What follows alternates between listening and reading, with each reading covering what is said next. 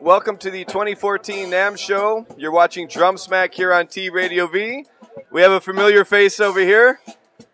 Of course, that's the great Peter Erskine. How you doing, Peter? I'm doing great. Happy New Year, happy NAMM. Yeah. Hey, everybody. Happy New Year. So, tell us a little bit about what we're looking at here. What we're looking at here is a new kit. We call it the Frequent Flyer. Okay. And the first thing you'll notice that the bass drum has a shorter depth than usual. Most bass drums will be 14-inch depth, or nowadays 16, even 18-inch depth. It's 12 by 20, and it's not 12 by 16 or 12 by 18. You know, I've always liked the 18-inch bass drum size. We've experimented with different drum sizes for almost 4 years in coming up with this kit. This has been a long time in development, and 12 by 20 won the day. It's compact, and yet it'll work for small group. It'll work for big band. I just came back from the big jazz conference in Dallas, Texas last week. Played a quartet gig. Immediately after that, played with a big band. And the drums totally kicked the whole band, no problem. And so they'll take me wherever I want to go. Light, delicate, or big. The rack tom is 8 by 12. Seems like you can't really improve on that size. The floor tom is 11 by 14. 11? And 11. And that's kind of an interesting size.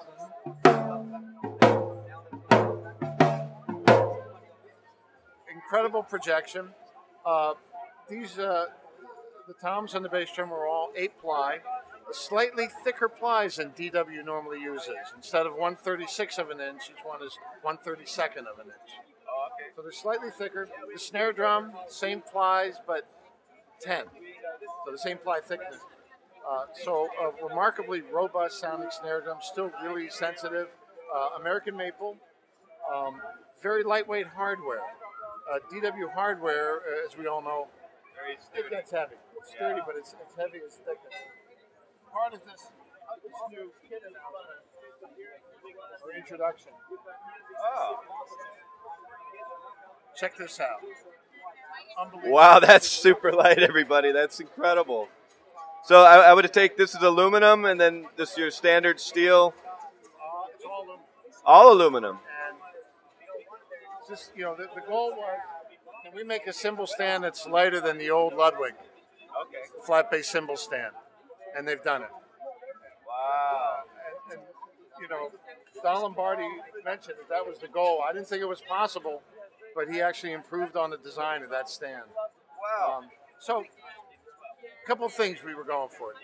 One was that if you want to check these drums and fly with your kit wherever you go, you can combine the 2 toms and snare drum in one case and still be under the 62-inch linear dimension limit imposed by the airlines. They also weigh less than 50 pounds, including the case. Same with the bass drum. You just saw the cymbal stand, so you get a hardware bag. So if you're traveling with 2-3 other musicians, you can check your drums at no extra charge, fly everywhere with them.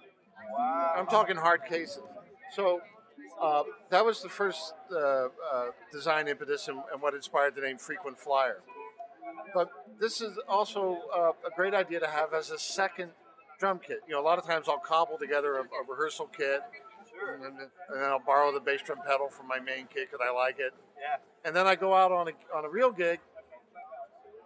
Oh man, I forgot my bass drum pedal or something. So this second kit for all drummers allows that sacred kit to remain sacred. And you have a second kit that you can use for gigs, rehearsals, anything. Even, you know, leave it set up in one place and then use your, because we all run into that situation. These will fit in any car. So if, you know, you have a hybrid car, no problem. They fit in a Prius with room to spare. But I drive a Prius, so. Yeah, that's right. Street price of $11.99. Okay. And you know, for a DW kit, that's. I'll try that later.